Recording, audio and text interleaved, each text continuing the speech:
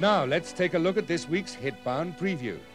It stars Woody Harrelson, barely seen in last March's Palmetto, Patricia Arquette, who at the same time was appearing alongside Ewan McGregor in Night Watch, and Billy Crudup, the second actor to star in a docudrama about runner Steve Prefontaine in Without Limits. They'll be joined by the Big Lebowski's Sam Elliott for a western from the director of Mary Riley, Stephen Frears, called The High-Low Country. Mine's a true story. It started back when things were a good deal simpler than they are now. Hey, Pete! You half-brained dog, get on over here! Hanging with Big Boy taught me what fun was all about. Well, it's hard to count all this money, but it's $467. I'm getting wild like I promised you. Chasing women, raising every kind of hell. It was all good times. What'd they do to you in the Army? Take the cowboy right out of you? And it started over Mona. Ran into her day I got back. Started with a little small talk about the weather, and then... I want to run away with you someplace where no one can find us. Go and get Mona back here. He's my best friend, and there ain't nothing I wouldn't do for him. Your friend is stealing a man's wife. One look at her, you know she's worth the risk. Hell, risk may be the best part of it. Somebody's gonna gun him down. I don't intend to let that happen. Times get hard. I see you boys coming begging. What about us stomping off out of you to fertilize Texas? It's Les Burke. He's gonna kill Big Boy. None man have to kill less. Big boy!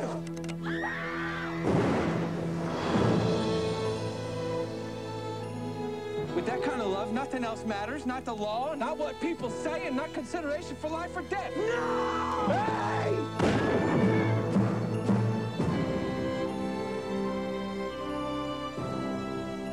There ain't no backstabbing, gossiping bunch of yellow-bellied chickens gonna stop me.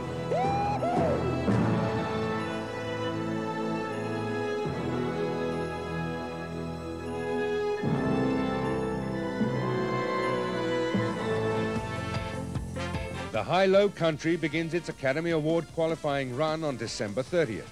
But right now, let's get back into our countdown with this week's #5 smash, The Waterboy. It cost only $23 million to produce, but has just become one of the 10 biggest films of the year. The hit comedy co-stars The Craft's Fairuza Balk as Adam Sandler's strong and streetwise gal pal, who falls for his tender, naive nature, much to the consternation of Mama Master Bates. What do you think if Bobby did play football, Mrs. Bishang? Well, I wouldn't think much of it at all. And to tell you the truth, I don't think much of you and all your snotty questions, Miss Valancourt. I'm quite disturbed to see that you're so interested in my boy. I'm very, very interested in your boy, Miss Boucher. Really? Well, did he tell you about how much his feet smell? Mama. He has to wear 2 pairs of socks. Well, men are supposed to have sticky feet. Well, are men supposed to wear pajamas featuring a cartoon character by the name of Deputy Doyle? Mama, please. Well, you know what? I happen to find Deputy Dog to be very, very sexy.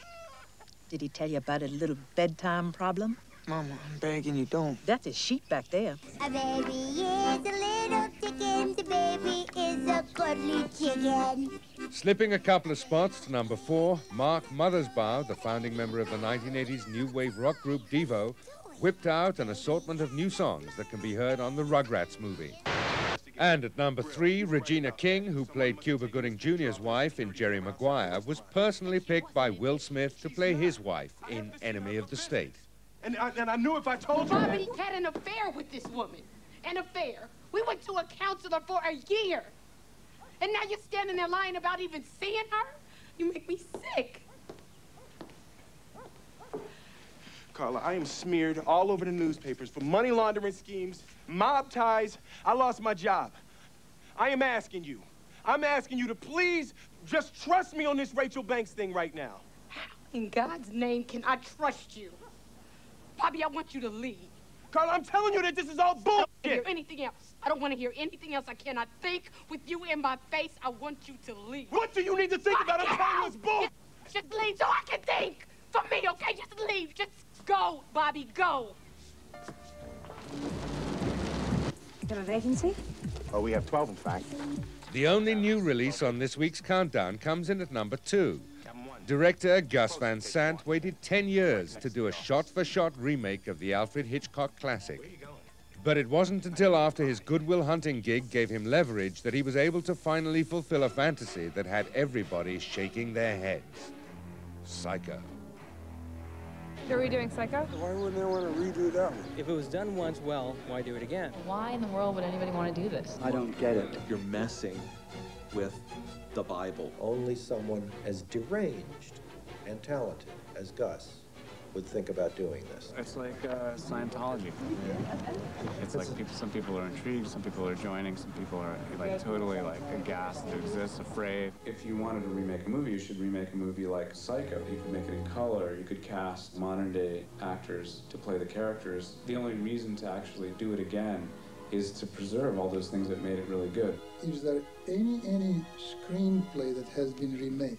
Very few, but Hamlet, many times. I was supposing that people weren't really watching the film. I mean, they were film students watching it, and people caught it on television sometimes. Psycho? No, I never heard of it. Hitchcock, is that what you said? I never heard of the man. It hasn't the same currency in today's movie-going audiences. It's mainly people who are psychophiles. We want to watch movies that are made by people that are living with us, you know, in our day, you know, rather than a piece of history. Hi, guys. How are you? Nice to see you. The way I feel about it is I'm very flattered, you know, and I know my father would be flattered that people want to remake his movies. Right. You know, I think it's wonderful. There are many, many outstanding filmmakers, but there's only a very few, which Gus is one of, that could get away with doing something like this. Thank you, Mr. Bates. Norman Bates. Vince was somebody that was completely conceivable as his character. I think of it as the centerpiece of the film. Here I am, checking this girl into my motel from this movie that has happened way before and I saw as a kid. I've never even seen Psycho. I just wanted to work with Gus. Emotions are essentially the same. Even if it's a little different, it's all right. I don't want it to be any different. You want it to be exactly the same? Yes! That's the thing. You get to add your personality to somebody else's behavior, and it's just wacky. We are appropriating it to make it a 90s film, you know, that's for sure.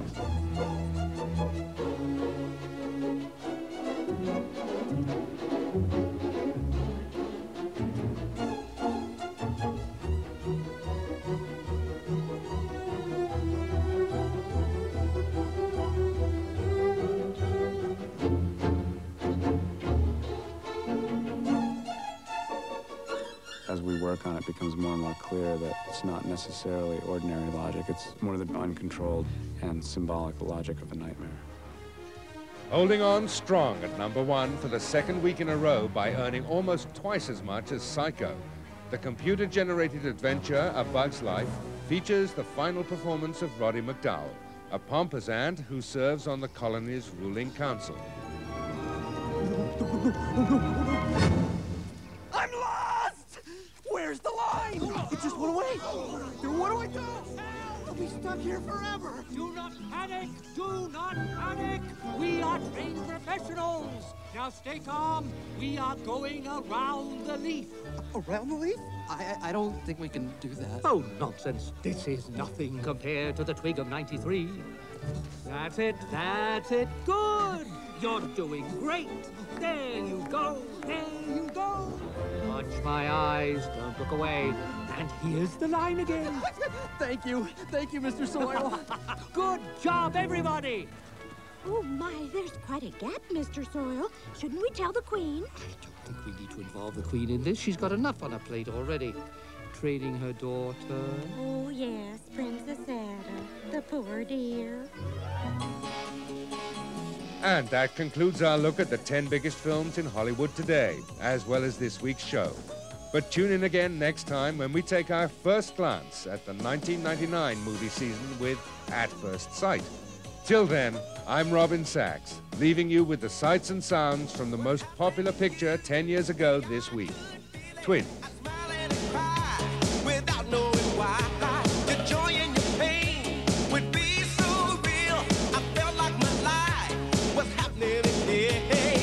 And now I know it's 'cause you're part of me.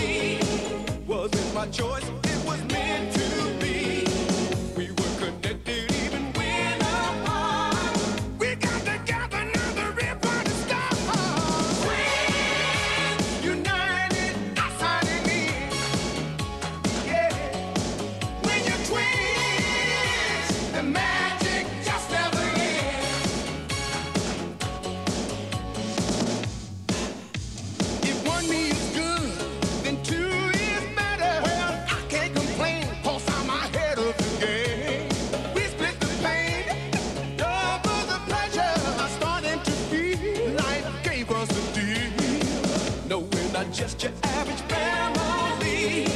Got benefits most people never see. And if I had a chance to live again, I wouldn't want it unless I was your twin.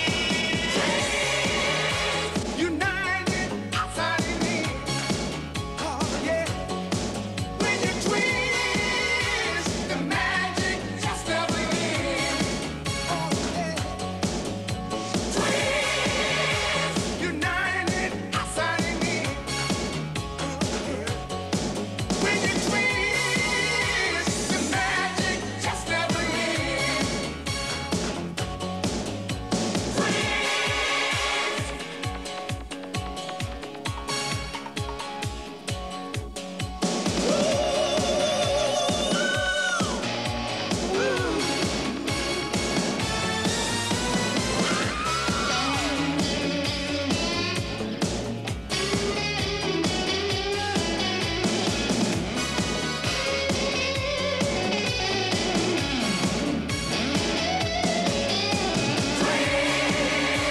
United outside and in. Yeah. When you're twins, the magic just never ends.